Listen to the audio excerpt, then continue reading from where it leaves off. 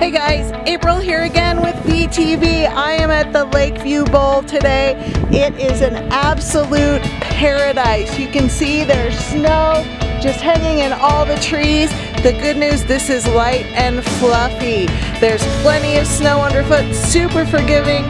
Drop line was a pretty fantastic run today. I'm just about to ski hot shot. Best coverage I've seen here in at least 5 years.